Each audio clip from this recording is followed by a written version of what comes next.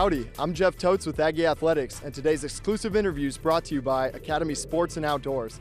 Today I'm joined by senior defensive back Deshazor Everett, who last season was a key player for the Aggie defense, recording 73 tackles and 2 defensive touchdowns.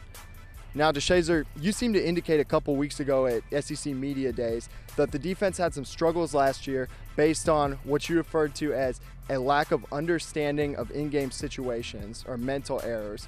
What's being done so far this offseason to address those? Well, coaches are really taking the time, to explain things to us, explain formations, what offenses are trying to do, explaining what our defense is for, each set, each defense that we run for certain situations, and just try to understand the overall game of football. The past couple of seasons here, you've bounced between corner and safety, but this season, according to your coaches, you'll be locked in at corner. How much different is your offseason now, knowing your position and your role on the team? I mean, it's still a daily grind, and I got to focus and stay locked in and know my assignments and just get better every day at my technique, and that's just what I got to come out here and do every day, just work to try to help the team.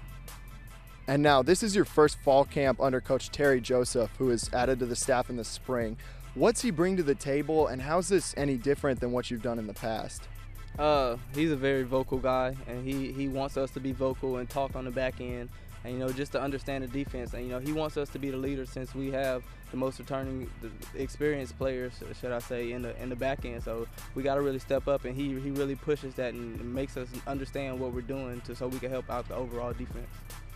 How much does it help your training as a corner to be matched up against such athletic and talented receivers like y'all have out here? And is there one guy in particular who's an extremely tough matchup for the defense? Speedy Noel, he's a challenge every day. I mean, we have great receivers across the board that excel in what they do, but they all have their different styles. But Speedy's definitely a challenge on every day, and he works hard, and it just prepares you for what you're going to see in the SEC, because we recruit the best and you play against the best, so it really helps out every day to come out here and just compete against these guys and continue to excel in your craft and just work every day. So that's what we want to do. We want to come out here and work and just challenge each other to get better on both sides of the ball.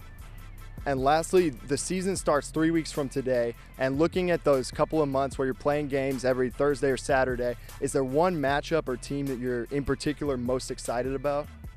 We're trying to focus day to day and get ready for South Carolina. Take it one game at a time as the season goes on. But I'm sure you walk through the halls of the new locker room and you see LSU players against the walls is being tackled, and I'm sure in the back of everyone's mind we know we have yet to be LSU in the SEC, and it's just something we're striving to do this year. We want to come out and we want to beat those guys and have a great season basically. But we're going to just focus and go game to game and just focus on the season. So that's all we can do.